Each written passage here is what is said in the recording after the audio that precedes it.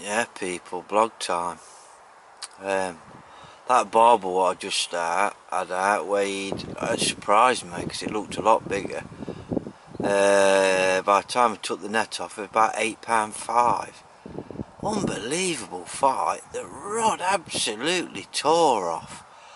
I was only right next to the bloody rod. By the time I got to the rod, it must have got to have been 80 yards of line. Easily. Unbelievable, honestly.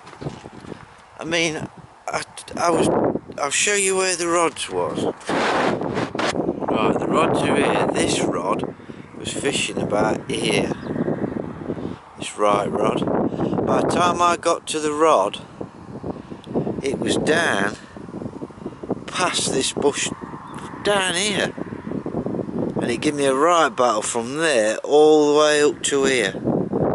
And I mean a right battle. I had to really tighten up on the clutch. The line was singing, but I had to, otherwise I weren't going to get it in.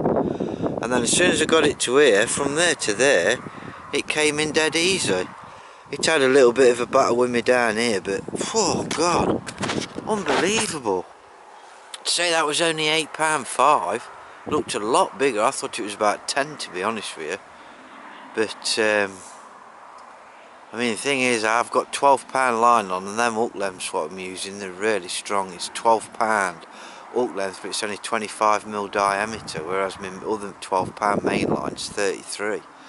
So at least I know the hook lengths and that one I'm using are bang on. I mean, bloody hell, my landing nets. What's my landing net? 26-inch round pan net. Bloody hell, if I got a 13-pounder, I'd get it in the net.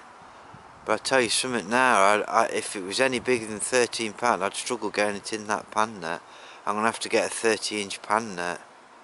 They're just really long fish, really long. Super fit, absolutely super fit, unbelievable. But like I say, the pan net that I've got's down here, look, and that is a big net. Do you get what I mean? I mean, I've had carp up to 20 odd pound in that before, and I've got a slug look, caught itself, trapped itself in my net, trying to get out. It'll get out eventually, because if I try and pull it, it'll just swell up again. But like I said, I'm going to have to get a 30-inch one. I mean, I've never had no problems before, but the thing is, with the length of the fish that's coming out, I'm going to have to get a 30-inch one. I think Gardner do a 30-inch pan net. The reason I like these Corum nets is I've got a couple of these in different sizes because they're really strong nets. You know, some of the nets what you buy are shit now, absolutely shit. So, but like I say, it's Tuesday morning anyway.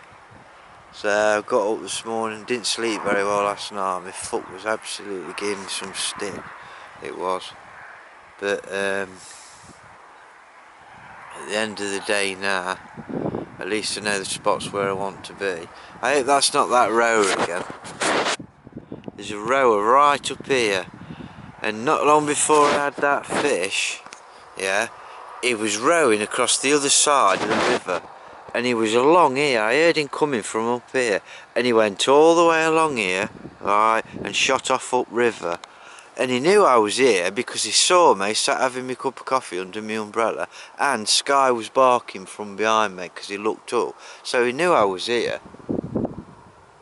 And then the best thing about it is, he rowed downstream, he came back up, and then all of a sudden I heard him, and he was down here.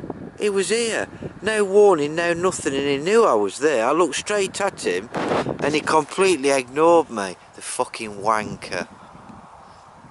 And I just got to my rods, and put my rods down in the water. I said, you're going through me fucking lines. And he just looked at me, so I put the rods down, I put the rods back on the rest, and I turned round to him. I don't know if he heard me or not, because he was rowing away. I said, you will do, because I've seen your face, and when I do see you again, you'll get some of that. Unbelievable. If that weren't done on purpose, I do not know. But I tell you something now, he comes anywhere along here now, and he's going to get a massive ball of ground bait straight in his face. I swear.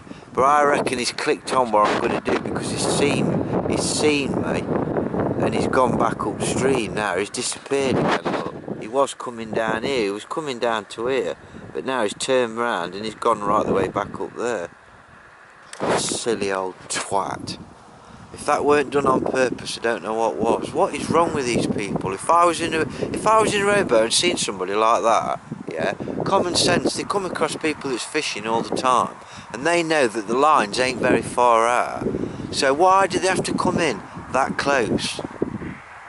You know, we weren't that close to him when he was on the other side, so why does he have to do it on this side? Because he's doing it on fucking purpose, because he's a wanker. Excuse my language, people, but they really do piss me off, they do. I tell you, it's about time somebody taught them a lesson and dragged them out of the sodding boat and gave them a slap. You know, I'm not promoting violence or anything, but Jesus, it winds you up. But then again, 5 minutes later after that, and then I've gone and had that fish, so I don't know. But anyway, I'm gonna put the camera on charge, but that's 3 barbel I've had last night, and I've had bream last night. I didn't film them or photograph them. I think I had 5 or 6 big bream, between about £5 and £8, and then I've had about, I don't know, 4 or 5 smaller bream, you know, skimmers. You know, so if I put maggot rigs in that, I'd probably catch skimmers all day, but I'm not that bothered. I want to try and see how many barbel I can get out. I have got maggots and stuff with me, but I'll probably have a day where I fish just to see how many bream I can get. But it's the barbel I mainly want. I want to see if I can try and get some of the bigger ones out. But it's definitely 3 different barbel I've had out now anyway. But it's very, very snaggy, the swim that I'm in. There's a lot of snags, there's a lot of like streamer reed clumped up with other weed in the water. And I think that's why there's so many barbel in this bit, and it's coming just off of the bend.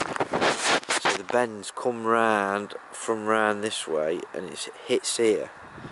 So basically everything, all the food, everything from round the bend is travelling along here, and that's why I've got my rigs out there into the main. One's just off the main flow and one's into the main flow, so that I'm baiting both them areas all the time. You know, and I keep moving them in and out the feeder so that it's getting a good steady stream of bait. But what I've done is I've mixed it.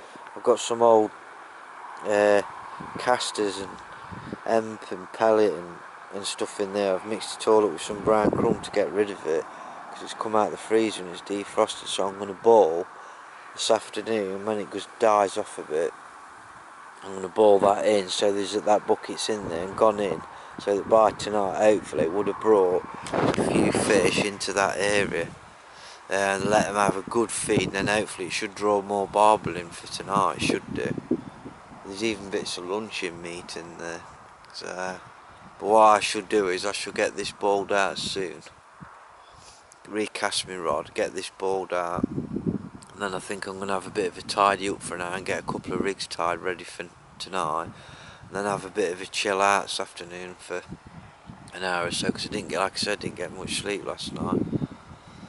Right, I'll catch up in a bit anyway, boys and girls. Tight lines for now anyway, tight lines.